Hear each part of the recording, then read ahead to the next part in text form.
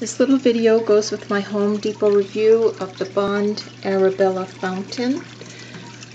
If you'd like more information, just read my review on Home Depot.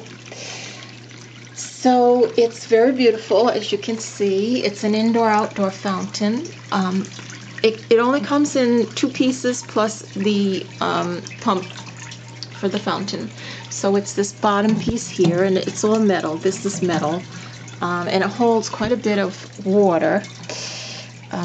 So this is open box, and I posted pictures on my review so you can see better what it looks like.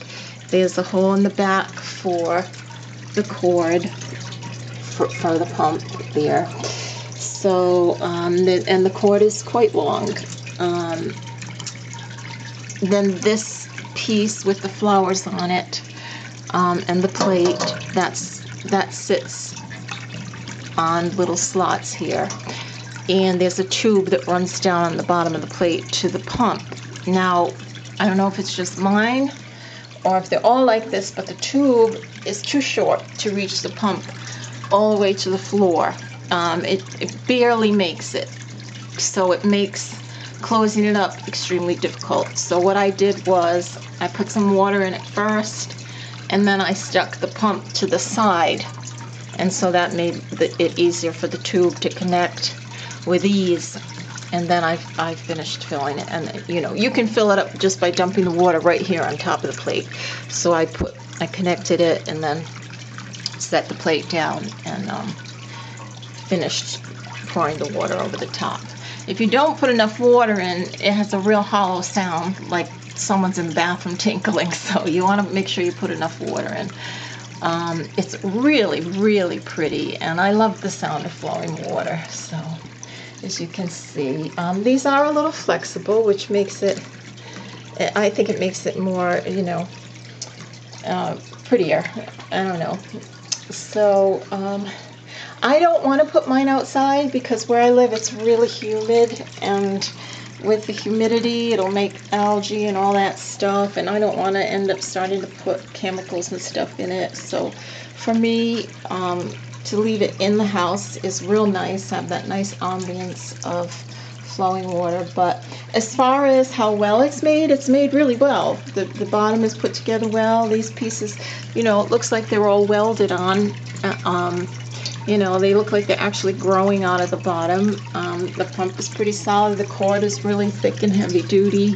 So would I recommend it? Absolutely. It's beautiful. The color is beautiful. It's a nice bronzy color, which will go with anything. I might end up putting this upstairs where the bedrooms are, for peaceful sleep. Now, the pump has lows, mediums, and high settings, so you may have to adjust. I did have to adjust. I had it on high, but it was splashing on the wall. So, and not even that much, but after it was on for a while, I could see the water spots started. So I turned it down a little bit, and that kind of seemed to help. So, you might want to think about where you're going to put it. If you're going to put it outside, no problem. But if you're going to put it in, I might think about putting like the little plexi guard or something, or just turning it down a little more, and the softer the flow, the quieter it is too. So, but anyway, it's beautiful, and I love it. I love the way each flower flows into each flower, and there's a little, I don't know if you can see it, maybe in this one, there's like a little spongy pad inside each one.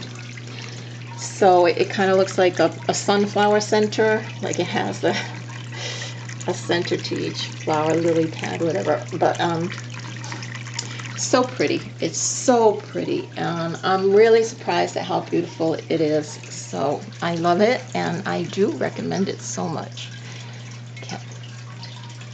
It's the Bond Arabella fountain.